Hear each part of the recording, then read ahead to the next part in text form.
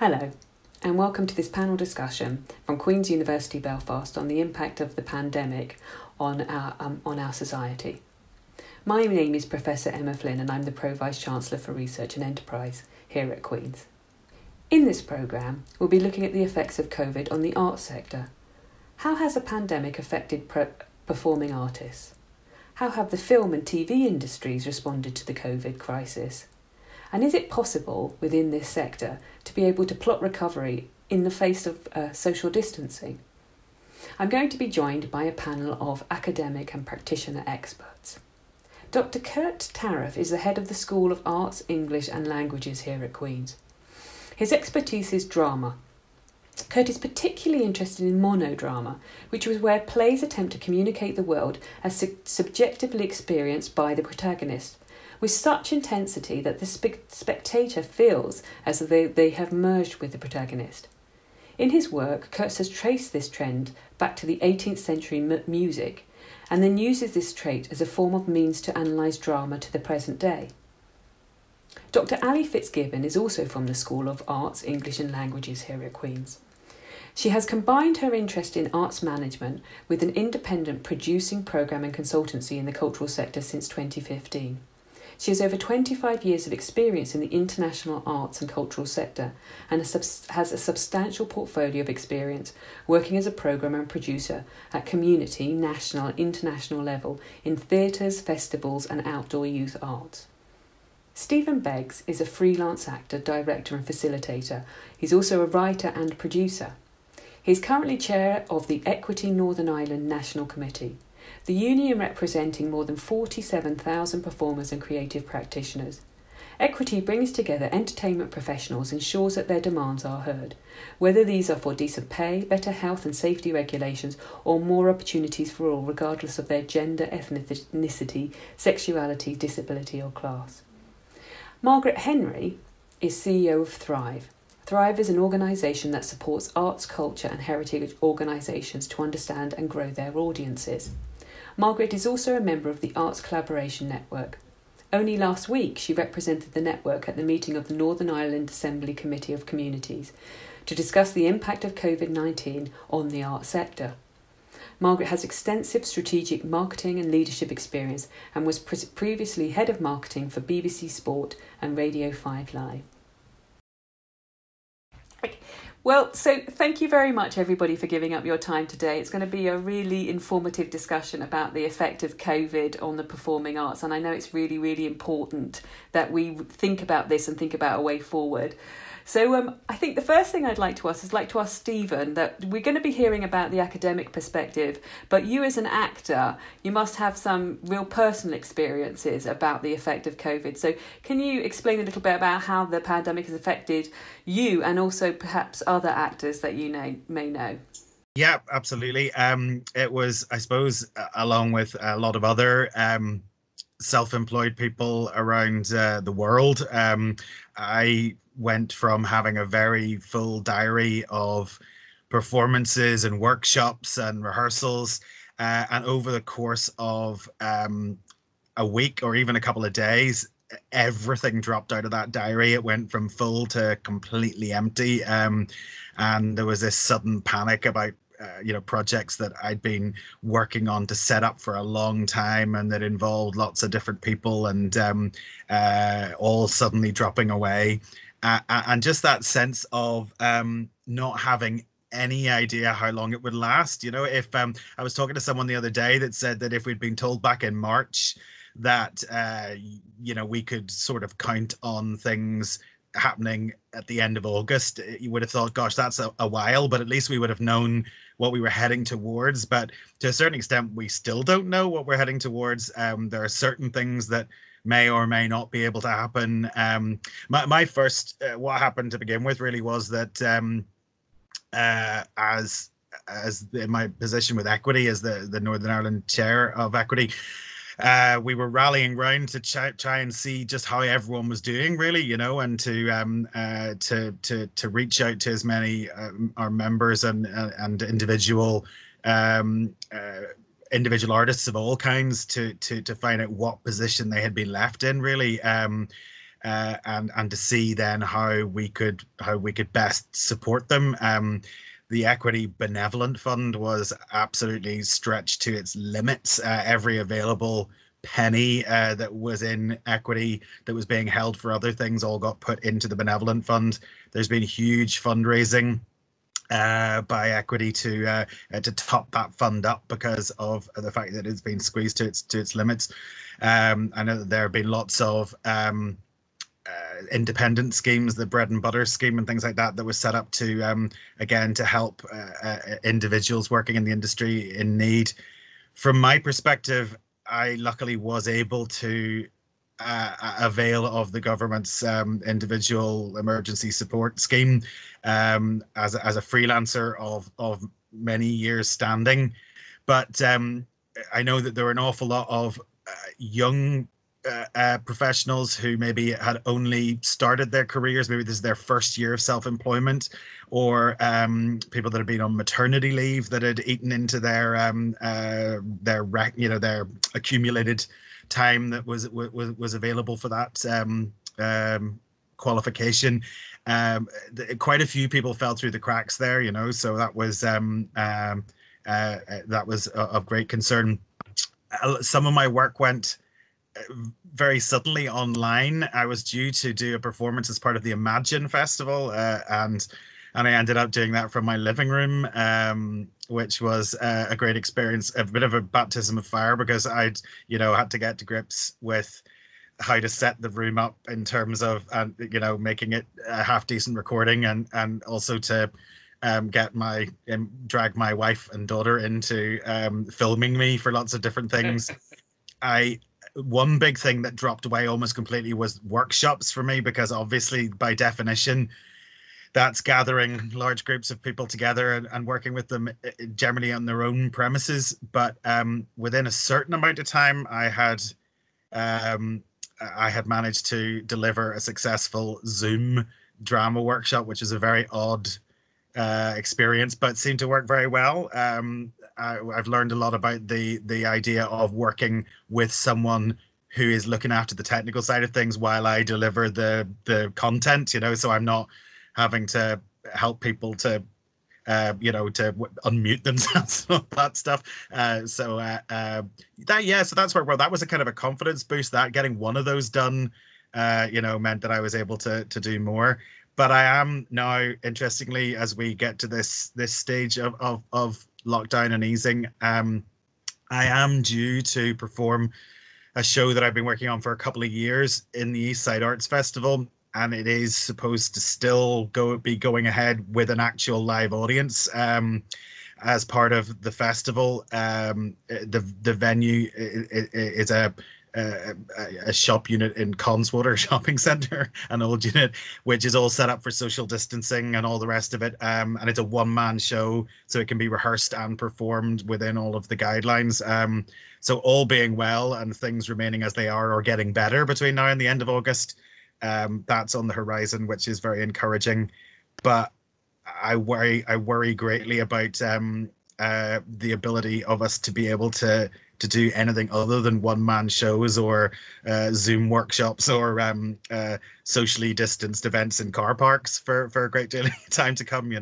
I can't imagine myself being back on stage in a standard theater context for quite a while, for lots of different reasons, which I'm sure we're going to talk about today.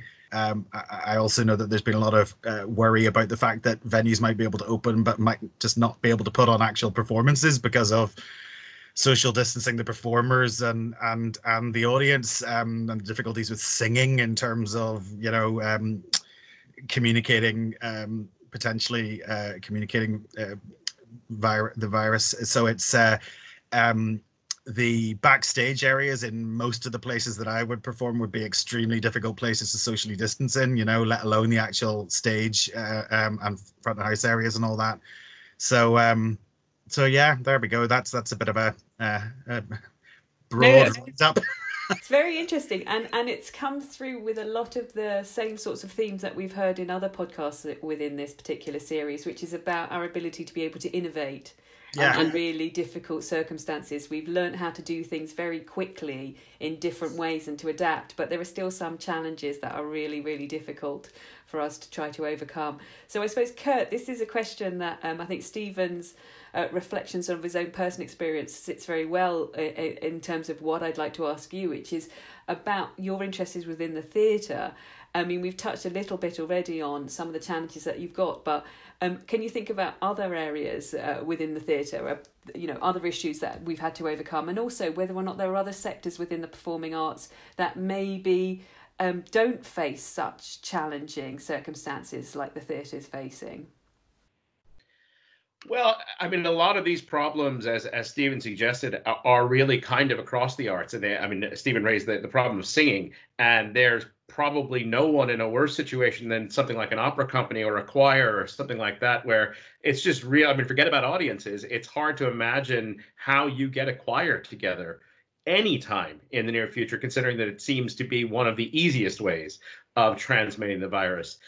I think there's something really, I don't even want to say interesting, because I think there's a tendency to look at this as, oh, isn't this fascinating? And it's not fascinating, because it's people's lives involved.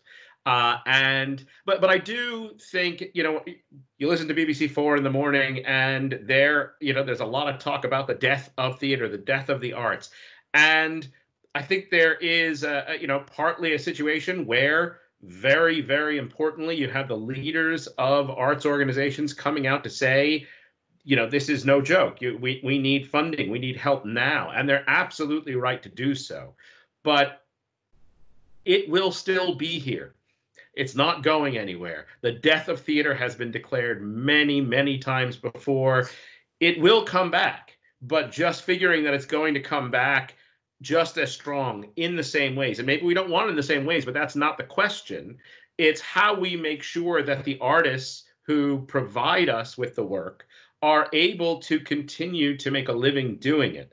Part of this is in the background of a general sense that artists just do it for the love of the thing, as though that is even remotely a possibility. So, just in basic terms of the way in which the government funds the arts in general, but also in which the way we as audiences, we as participants in the arts process. I mean, we bring in artists to work with our students all the time. We certainly try to work with arts organizations on various levels in terms of interchange between Queen's and these organizations.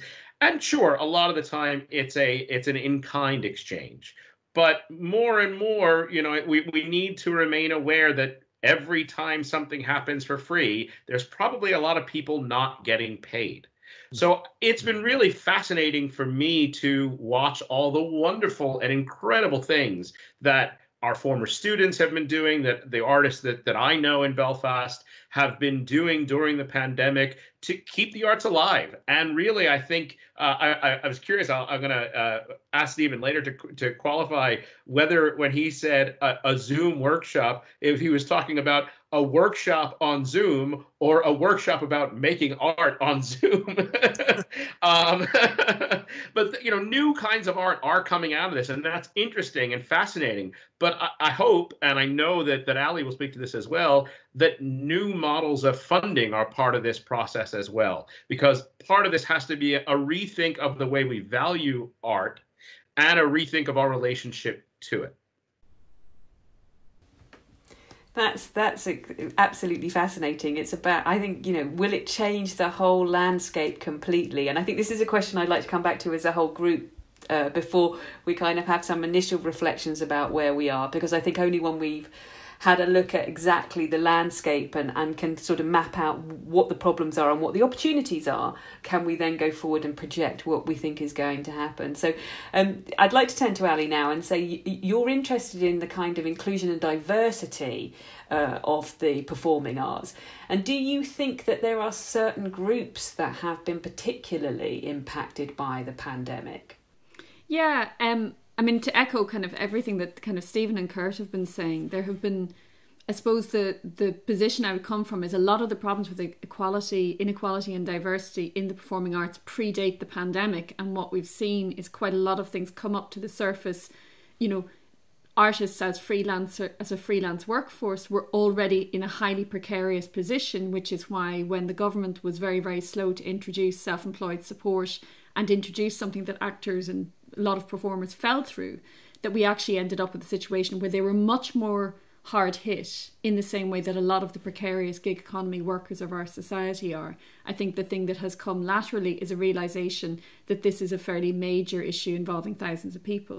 Where we're seeing a really interesting response is that the first response of putting work online, when a lot of theatres went to their archives, they created short commission Zoom performances, and suddenly somebody sitting in rural Fermanagh or in Cornwall or in, you know, the Highlands of Scotland could see things like the Royal Shakespeare Company, the National Theatre, opera performances. They could see, you know, museums and galleries putting their work online. It was an amazing in terms of changing the access. And a lot of people say, for example, people with disabilities, older people were suddenly able to access, you know, free and without leaving their homes, they could access these amazing experiences that some would say they should always have been able to access. On the flip side, you then had people who are practitioners suddenly finding themselves locked in their homes, unable to access their careers. So one of the people I've been watching is somebody like Jess Tom from Tourette's Hero, who identifies herself as a disabled artist and practitioner and theatre maker. And she's already put out a kind of a cry saying, please remember that those of us who are people with disabilities and those of us who have underlying health conditions as members of this industry will be left behind when the world begins to reopen. Now, we're not seeing that happen in a great rush, but some of the things like the ability to have Zoom calls, the ability to live in a rural area as an artist and as a person working within the sector were great advantages that maybe we've become more used to. But if we are somebody who actually will have to live that life for longer, we have to think quite carefully how we stay inclusive as an industry and not roll back. So some of the change that we're looking at could be really, really positive. It's whether the sector can survive long enough to take advantage of those changes and rethinking how we do business. Yeah, I think, again, one of the themes that's come up in the series is the fact that a lot of the difficulties that we've seen haven't actually been caused by the pandemic. They've been exacerbated by the pandemic. These things aren't new. These were problems that should have been solved before, but now we've really facing them head on, and we've got to think about creative solutions about how to get through it. And I think, again, the whole kind of levelling up and not leaving anybody behind agenda has also been something that has come through as well. How can we make sure that we take everybody with us and that we see success and getting through this for all and not for just certain subgroups who happen potentially to be more privileged than others? So, Margaret, you have a kind of remit where you've been looking across the whole of Northern Ireland in terms of the performing arts. And I'd be interested to hear about your reflections from a kind of geographical perspective and a regional perspective about whether or not there are certain areas that have seen more problems. And also maybe some of the discussions that you've been having in terms of that more holistic approach that you and that vision that you've got. Thank you. Well, I mean, I would echo what's been said so far in terms of both the impacts and also the opportunities. And, you know, there are always opportunities even out of the most darkest and challenging of situations. And this, I think, is the same. From our point of view and from the work I've been doing, the work we've been doing in Thrive, I suppose, is twofold. We are a sector support organisation, so therefore we've been talking to lots and lots of organisations in the sector, many of whom I think just had a period of shock initially and a period of just let's everybody get home and try to get set up at home. And that was frantic and felt incredibly stressful initially. Since then, organisations are trying to think about plans, be that immediate plans around reopening and what does that mean. And yet the moving of the goalposts, because the Northern Ireland Executive, for example, is making twice weekly announcements now. And we understand that, but every time an announcement is made, you rip your plans up and you start again. So that is the fast moving pace of all of this has been extremely challenging for the organisations that we're working with. And I think what is interesting, a lot of the organisations we work with cover a different, there are lots of different types in terms of where they sit. So for some, they are standalone arts organisations, possibly funded in part by the Arts Council of Northern Ireland, for example, but often also now, because of cuts in public funding over the last number of years, have been making up a lot of their income through earned income. So whether that is the box office income, which is most obvious, but also ancillary income. So literally millions of pounds, whether that is the food and the drink that they sell in their bars. They didn't open to sell food, but that money supports what you see on a stage or you see in a gallery. Sponsorship, private hires, lots of the arts buildings throughout Northern Ireland, whether you're talking about the Burnavon in Cookstown or whether you're talking about the Alley in Strabane, they would hire out their spaces for conferences, for private events, for launches, again, all gone. So there is a real challenge there around all of that income. And I think we used to feel, those who were maybe primarily funded by the Arts Council and then earning our own income, I think we used to think that those venues and organisations that were wholly under the umbrella of a council were maybe a bit more fortunate. But they're now facing massive losses themselves. And I was on a conversation with a couple of people from the local authorities, all budgets frozen, all budgets centralised, a need to, then have an emergency budget coming up. Now, where is arts and culture going to sit in that? We know that arts and culture has a massive role to play in the social and economic future of all of these areas across Northern Ireland, but where's it going to play? The other challenge, and Ali sort of referred to it as well, is the online offering. And again, I think we won't go back. I think online and digital is going to remain part of our offer. None of our audiences are telling us that it replaces live. Quite the reverse. They still miss live. We have 88% of audiences telling us we want to get back to live at some point. And also in terms of digital, there are a lot of people for whom digital access is a problem in Northern Ireland. We've had this rural broadband issue now for a very, very long time. And I know the Rural Communities Network have been flagging that a lot in COVID. So we are in danger of, if the digital is prolonged, of audiences not being able to access. And again, with audiences with a disability, absolutely some things are now more available, but not everything. For us, we're seeing audience confidence is low, not in terms of wanting to come back, but in terms of public health, just their safety. They want to come out to things, but they absolutely must have those measures in place and they must be confident that they can be safe. And of course, that's absolutely right. And so, that is big challenges, even for galleries who, don't have the same issues around maybe performance, but even just bringing people into your gallery, the guidelines are you divide your staff up so that you've two teams so that one doesn't infect the other, etc., etc. Some of our best staffed galleries have 4 members of staff to begin with. So dividing those up into a team of 2 is not really going to work. So there's all of those issues. And then I think what we've tried to do, the Arts Collaboration Network, of which I am a convener, to be honest, we've been meeting for about 3 years and we're a group of sector support organisations. So a lot of us have members, a lot of us work across different areas, and we came together to try to just collaborate a bit more. But really COVID-19 forced our hand. And we began to meet at the start of this situation. We realised that this was going to be huge and unlike anything any of us had ever seen. So we then felt the need to try to open up conversations. So we've talked a lot to freelancers and creatives to hear, as Stephen has very well shown, their stories and their issues. There's been a venues group set up as well to try and bring together, because again, the venues have some particular issues. So we're talking a lot with our network of networks, I suppose. And then out of that, the Arts Collaboration Network developed a paper, which was a recovery paper, which had 5 asks in it and an amount of money. And that was really to just get us over the initial survival, the emergency, and to start to do some adaptation. And I think where we are now, and I've just come off a conversation this afternoon where there is a need for a much bigger ask and a much bigger vision for the future. As both Ali, Stephen and Kurt have said, things were not working beforehand. Be that in the funding structures, be that in the distribution of funding, be that in access, diversity, inclusion, all of those things. And we do have an opportunity to fix it.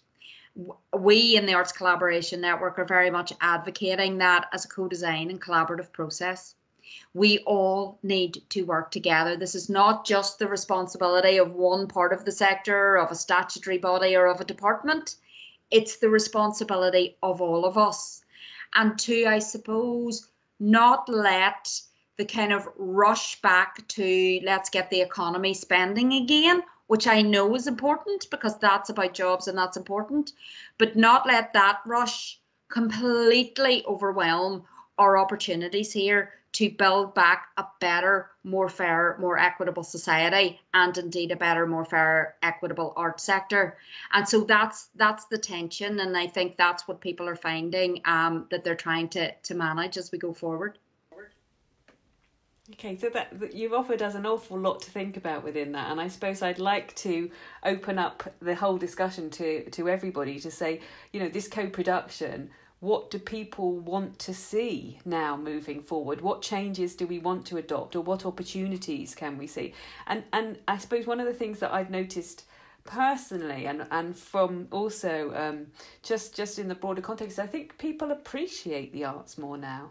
I think we took them for granted, and I think in the same way that we have taken for granted getting on an aeroplane or just walking to work or just going to the shops, the lack of ability to be able to go out and appreciate the arts has been quite pertinent for some people, and some people have had to take that into their homes and have been experiencing the arts on a very personal level within their home environments, but it's not the same as experiencing professional performance or community performances of groups.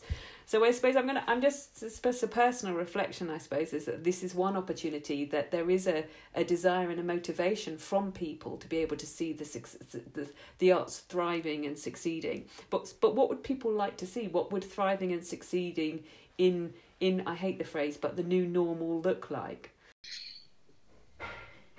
I think there's an interesting thing that has come up, and it's come up in a number of different places in a number of different ways.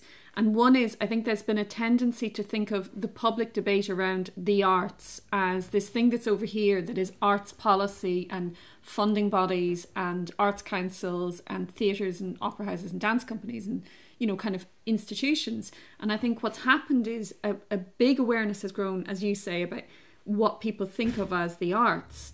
But also the problems that have arisen have exposed the fact that this is a much broader policy issue. So, for example, things like wage reform, social welfare policy, understanding how arts and culture fits into community planning, things around licensing, around public health, have all become completely merged and intrinsic to what we think about when we think about the future of the arts. So actually starting to see arts and cultural debates in those policy areas, I think would be not only necessary, but a really valuable step forward that starts to kind of reintegrate that debate. And I think it's very particular to Northern Ireland. There's a tendency to push things into silos, possibly because of the way our governance works, is we tend to go into little boxes and this is what this is about. But seeing the arts as equally part of the voluntary sector, as part of the creative industries, as part of our kind of public engagement as a community, is quite interesting. I think that's a real potential area that I'd like to see movement on. Yeah, I mean, we're a sector that should be at the center of rebuilding a society after a crisis like this. You know, where the arts should be right at the heart of that. You know, helping every area of society to recover. I do think, you know, in terms of what people were saying about that idea of Margaret, I think, was saying about how it's all of our responsibilities to work together. One thing that really impressed me throughout the crisis was how our industry did come together here locally, in terms of the way the arts organizations, the producing theatre companies and the venues supported the individual workers, whether it be companies doing everything they could to honor payments for cancelled jobs, finding. I'm the chair of Tinderbox Theatre Company, and our artistic director and producer's first act was to look at ways of being able to support freelancers that were left with no work, very small amounts of money, levering great creativity, and amazing when you are you know what a small amount of money will do to help people. Again, I think quite a lot of the time people don't realize, people outside of the industry don't realize what small amounts of money we make amazing things with. And I think it was just, I felt very, very supported as an individual artist and performer.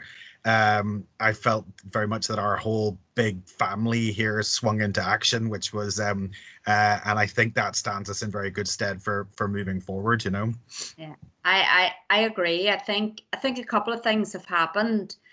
I think at last there's been a recognition that people mightn't say, I do arts and culture, but people do it every single day. Mm-hmm. There is everyday arts and culture happening in this country. And we've done some research within my organisation, Thrive. And we did some research recently in Derry City and Strabane District Council area. And we spoke face-to-face to the residents there. And we discovered that 95% of people living in that area had attended or visited a cultural place over a 12-month period. Further to that, 92% of people living in that area had taken part in a cultural activity. Now, it may have been singing in a community choir. It may have been joining a book club. So they may not have called it the arts, as you know we often hear it referred to. But that is exactly what they were doing. And as Stephen says, they were doing it for a whole host of different reasons, whether it was mental health, whether it was just for a bit of fun, whether it was to reduce their social isolation, whatever it was.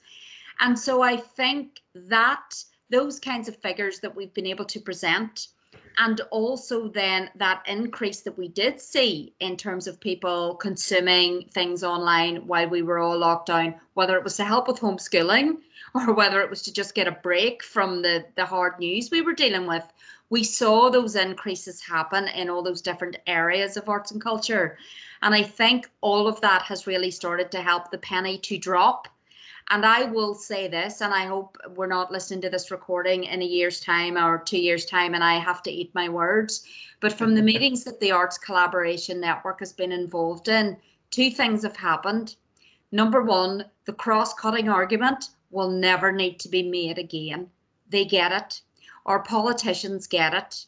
They are, you know, when we met with the Department for Communities Committee, they were, yes, writing to the Minister for Communities, but they wanted to write to every other minister on the executive because they get it. And they get that. And they also get the fact that we are a profession. Now, yes, many people do arts and culture as hobbies. Of course they do, but we don't. For us, it is our profession. And I think that recognition has also happened. So in many ways, for me, that is two positives that have come out of what is an incredibly difficult situation, and that we have an opportunity to build on that now. So I think that's been some of the things. And I think having people, citizens, audiences, visitors, participants, whatever you want to call them, having them at the heart of this rebuild as we go forward is absolutely the way to make a change and make a difference. And I think if we continue to do that, along with all the professional talent that we have right across the sector, then we can build it back stronger. And that would be my kind of real hope, that all of us now who have a stake in the sector, audiences included, we all are in those conversations together. And that to me could be transformational and well worth pushing for. I'd kind of like to shift things a little bit, because I've already mentioned that I'm an optimist in all of this, or at least as much of an optimist as I can be, in that theatre will come back, and we've all kind of been saying we'll be back. Everything's going to be okay, not without a lot of work. But I think maybe the thing that I read recently that disturbed me the most was an article, I think in The Guardian, that was talking about concerns that especially our largest venues, for us, a venue like the Lyric, will almost by necessity be programming safe choices. Popular works that will bring in the largest possible audiences. Now, I have the greatest confidence in companies like Tinderbox. I know they'll be doing work that speaks to the issues that we face as a society all the time, and I know that Jimmy Fay will be working to ensure that the Lyric continues to produce important work. But it's the funding model. It goes back to the funding model. We need to make sure that our signature company, a company like the Lyric Theatre, that their sole concern is not simply filling 90% of their seats. Otherwise, they can't stay afloat. So we need to think about the arts not solely as entertainment. Of course, it's entertainment, but I am hopeful that one of the things that we miss the most about an art like theater that can speak to the local more perhaps than some of the other arts, than film, for example, that we've realized that this is where we get that kind of sustenance, that this is where we realize where our stories are told and where we go to see ourselves is in our theaters in Northern Ireland or any other locality, and that we do make the effort to ensure we continue to tell those stories. And I wonder if we can borrow some of the attitude maybe that we've seen in some of our other creative industries. So I suppose I'm talking about the whole digital and tech sector in Northern Ireland, which is very successful, but they're allowed to fail fast. They're all about trying new things. Failure's fine, you learn, you move on. Risk is good as long as it's managed, as long as it's, whereas we've shied away from that and we've been so risk averse, again, partly because of the funding model and the pressures there and the fact that we've been asked to account for outputs rather than actual outcomes. And so I think if we could borrow some of that agile nature, that creative risk taking, that gosh, is in the DNA of so many people that work in the sector, but it's almost been corralled out of us. If we could borrow that from those other sectors in Northern Ireland, where Invest NI will recognise that you have to kind of invest to try something to then achieve something greater, then maybe now is the time for that to happen as well, and for us to be able to step forward and be the genuine leaders in terms of creative risk taking that we can absolutely be. I think there's an interesting thing about how kind of what risk is and how audiences are seen as responding to risk. So this was always a conversation, and everybody here will recognise for a long time there was an assumption that to maximise your box office you needed to go for something that was maybe a bit safer, a bit more conservative. And to a certain extent, the absolute crisis of the West End at the moment, which is probably more serious than some of what's going on in Northern Ireland, actually would bear that out.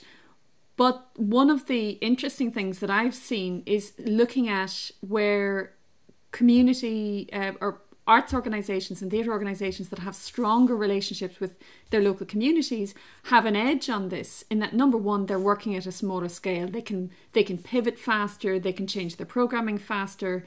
And when we think of the Lyric is not a big venue in the scale of theatre venues. It's actually quite small. So it can, if the model is right, if the relationship is right, if the community relationship is right. And there's a really interesting American kind of researcher, Alan Brown, who talks about, if you want to look at where your audiences are, you have to look at, you can't look at the programme before you look at the audience. So it's as much about that citizenship thing that Margaret was talking about and bringing the citizens into the theatre. But the other bit that I think is a new discussion around local. If we're going to see restricted travel, the business model of the performing arts outside of venues is touring, and particularly as an island nation, it's international touring. So we have major concerns. I was part of an international kitchen table, it was called, where there were 150 different companies who work specifically for young audiences, all discussing the fact that their business model is built around international festivals, international touring, none of which is going to be coming back in the next 18 months. And showing a video of a performance at an international festival is not the same thing. And what we're talking about is a need to rethink the local and bring back, so we need to put artists back into communities. And maybe one of the other ways to look at that community planning debate is to put artists, to make communities and local authorities in some way responsible for the artists who inhabit that community and create a relationship between artists and communities, whether it's a theatre company, an individual artist. There are all different ways in which it can be done. In County Donegal, years and years ago, actually paid an annual stipend to a local poet in order to inherit his estate because they had such faith in his work. Do we need to think about those kinds of things as models to look at how we create internal circuits where we can be more sustainable, be more resilient, and actually be more environmentally sound as well? There's been some lovely work done in terms of what you're saying about the local communities, Ali, in East Belfast, where I would do a lot of my work. It's the interesting sort of connections between like the East Side Partnership, which works on a very community-based level, and East Side Arts, and how one side of the organization is working with community groups of all different kinds and environmental projects and all the rest of it. So and then that cross-pollinates them with the with East Side Arts and the development of arts activity in that part of the city, and it's been a fantastic experience of creating arts and activities for audiences, but also creating audiences for arts and activities. I mean, I know when we're talking about trying to bring people back into massive venues, which is so tricky, but also one of the lovely things that I experienced during lockdown was when East Side Arts brought me and a number of colleagues to do a performance for the residents of a local nursing home, big nursing home in East Belfast, and the residents had not been out through the door in 10 weeks, something like that, not even to the little garden outside, and they'd had COVID in the home. It was a very, very stressful and difficult time, and we did this event in essentially in the car park, quite low tech, but the sense of an arts event having a really genuine, direct, important impact on an audience that had been so battered by this by this situation. It felt like a brilliant partnership between community organizations, umbrella organizations for a local area, and artists, and that seemed to me to be that seems to be something for me that is a very positive thing going forward. I also think that there's a number of things where, if you look at the likes of, and I'm conscious of not wanting to kind of to Belfast, but going back to East Belfast, somebody like Framework Gallery, who are pretty much a one-woman band, who also run a kind of queer collective. And they wouldn't necessarily have been seen as the kind of the spirit of the East Belfast community. And yet they instantly stepped into gear and converted their gallery into a soup kitchen. And they've now distributed 10,000 meals, entirely fundraised by themselves. And to me, these are really interesting senses of arts and arts organisations as civic entities that see themselves as contributing to the community, as citizens of that community. The Duncairn Centre is similar. We've seen somebody like Dylan Quinn down in Fermanagh, who for years has been, I think, probably saving the physical health of the people of Enniskillen by doing dance classes, has also developed a relationship with them that is sustainable, in a sense that I don't know anybody who can run a contemporary dance company in a rural area and thrive with it on some level. So there's kind of really interesting senses of arts organisations kind of pivoting and changing and recognising the spirit of need that was in the community, and despite having difficulty being able to shift and adjust. And I hope we kind of keep that sense of being more of a facility for a community and not necessarily totally focused, particularly when we look at the buildings. I think you're absolutely right, and I wonder if the article that Kurt was referring to is wrong from what I'm hearing. This idea that because you're going to be driven by the economics. You're going to be kind of regressing to the mean and going for the majority as opposed to, whereas what you're telling me is that the arts is creative. It can be risky. So if you think about social distancing, your audience is going to be smaller, but let's get a collective of individuals who are small but want to see something specific that may be risky. So rather than going for the majority, maybe the solution is to actually go, no, we're going to try things that are really unusual, because now is the time, because we're only going to be playing for 10 to 15 people as opposed to 40 or to 50 people, and to be thinking about how you can use spaces and localities more creatively than we have done previously. So the old, I mean, I'm sure that you all don't do this, but the old theatre style of the stage and then the audience, maybe that's now gone for a while because that's not going to work, and actually more open spaces, more creative spaces is what we're going to be seeing. Do you think this kind of is we're going to see a difference between those that are professional performing arts and those that are voluntary performing arts, and that's where we'll see a distinction of the creativity? There's a great interaction between the various sections of the arts industry here in Northern Ireland anyway. Both, I mean, these are very broad strokes, but saying, you know, kind of community, amateur, professional,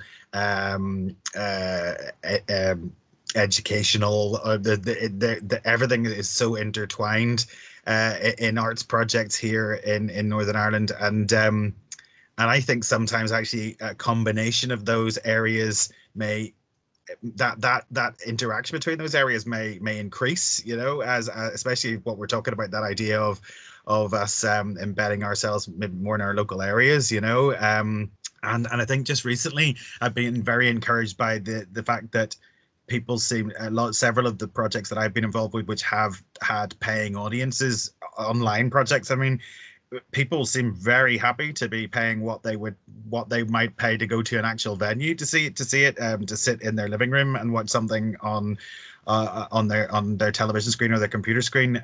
Obviously, that's not always the case. I know donations can be very hit and miss, you know, but things that are actually ticketed and not necessarily, in my experience, certainly so far, we're not talking about big mainstream things, but you know, really healthy figures for people paying for a ticket for something relatively, you know, much less mainstream. That seems to be, so people do seem to be valuing it in the way that that you might have worried they mightn't if it was all available for free, you know. And I think value is the key word there. We often talk about price as a barrier, and you know, you can't charge X for something, it's too high a price or too low a price or whatever. And we certainly have to be, you know, cognizant. But at the end of the day, it is value. And you know, to the point about the kind of community arts, voluntary arts, you know, people will enjoy what it is that is fulfilling their need at a particular time. So whether that is an experience within the voluntary arts, an experience within the community arts, or the so-called professional arts, you know, I think it's all about what people need at a particular time. So I think what we don't want to do is subdivide ourselves at a time when all of our skills across all of those elements of the sector are going to be really necessary if we're going to make it out of this. So I think that's what we need to be careful about, I think. I think there's also always been this history that there's been a tendency to, again, go back to the silos, to say this is this kind of thing and that is that kind of thing. And, you know, I'm a big fan of saying everybody should be able to access those large-scale mainstream productions. And I do look forward to sitting in a big auditorium and being part of that kind of massed audience experience. But what has always been the case is people have always worked in this portfolio way. They've always shifted backwards and forwards, and it's that ecology that makes some of the best creative work happen.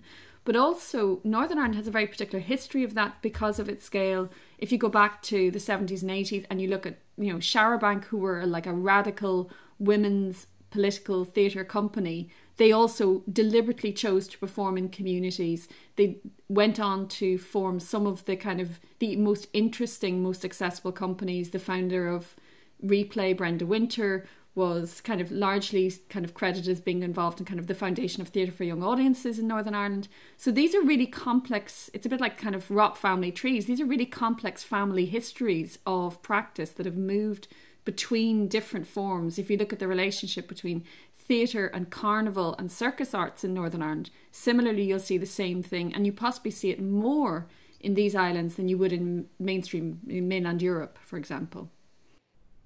I want to pick up on kind of all of those points and your question, Emma.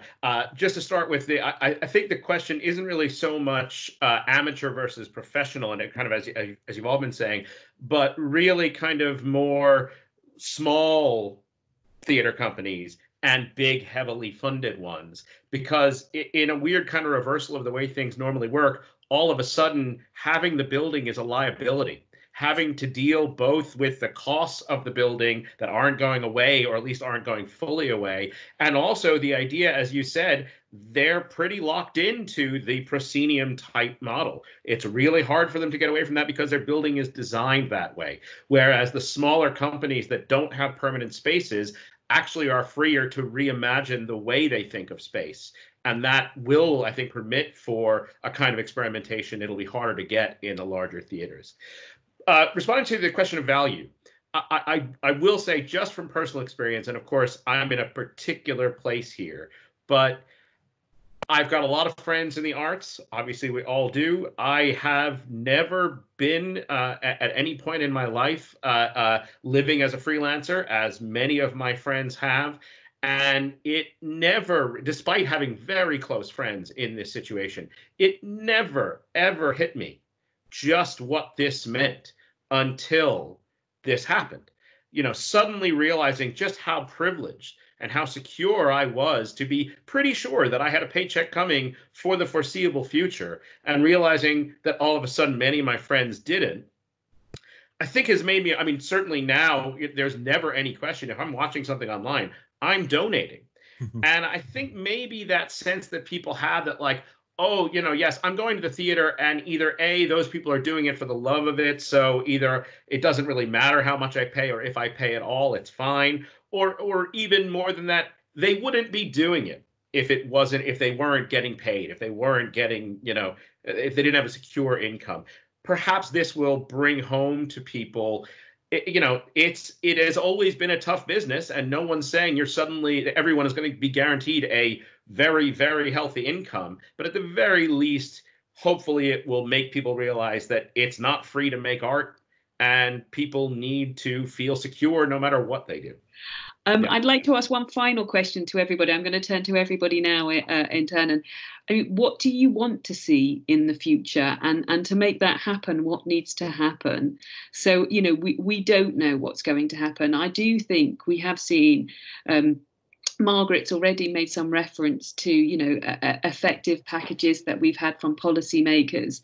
But what do we want to see, either from community groups, from performers, from the audiences, from the policymakers, to be able to achieve the visions that we have for the future? So, Margaret, I'll turn to you first. I suppose what I want to say is I genuinely want to see people in Northern Ireland being part and being at the centre of the renewal of the sector. And by that, I suppose, I mean, you know, in some ways you look at what libraries have done and how libraries have kind of reinvented themselves to become essential parts of the community. And in many places, arts organisations and arts venues are essential parts of the community. And I want to see that. I want to see people just being in those places and experiencing that work and valuing it and recognising it for what it is, as Kurt has said, and that there is I suppose, a feeling of equity between the artists and the creatives and the audiences and the people, and that they come together, and that's when the magic really happens, and that's when the important stuff really happens and the best stuff really happens. And I suppose then what I want to say to those who are responsible for policy or for the structures is, give us the freedom and trust us, both us and people, to do that. And you know, open it up and don't make it about bureaucracy and red tape and counting numbers. Give us the freedom and trust us, and we will, you know, repay you with a much better Northern Ireland. Ali, what would you like to see? Can I have everything that everybody else wants? So mine is, I suppose what I think is kind of, it's that same idea of, to me it's about citizenship. So the idea of imagining a future of artistic work, whether it's paid and unpaid, and where it is a profession that it is paid, to see it as a function of citizenship, whether it's through the curriculum, whether it's through how we as higher education institutions train people to work in the field or to appreciate it, to critique it, whether people work in the sector or see it as part of their community, that it is an essential function of citizenship to be kind of culturally engaged, culturally informed, culturally active, culturally owning. To me, that would be a really powerful thing. Brilliant. That's very, very, very thoughtful. Stephen, what about you? I suppose sort of from a freelancer perspective and an individual artist perspective, I suppose I'd like to think that the kind of the diversity of artistic output, which is going to have to be, not just have to be, but it's a great thing, going to be a great thing going forward, that it is well supported. Again, I think as Margaret was saying, that there is that flexibility of saying, don't hold your arts organizations and your individual artists to the sort of structures and styles of work that they would have been producing in the past. Do trust us to be able to create this new environment and define those new ways of working. And I suppose as well, I would really like the future here to be more to that support that our sector showed to the individual artists and the younger performers, and that wealth of talent we have here, that the wider structures of support in Northern Ireland take that forward as well, and that young freelance performers are going to be they're the future of our industry, in the same way that older, middle-aged, and older freelance performers like myself and my colleagues are the current and hopefully the future as well. But yeah, that we're trusted and supported to carry that through, because there's such potential in this reemergence. There was something recently that I read that said, before we think about getting back to normal, we have to think very carefully about what bits of normal we want to go back to. And going right back to the start of this conversation about the inequalities and problems that were there to begin with, now is an opportunity to build more fairer and more equitable, for everyone. Brilliant. And Kurt, what would you like to see?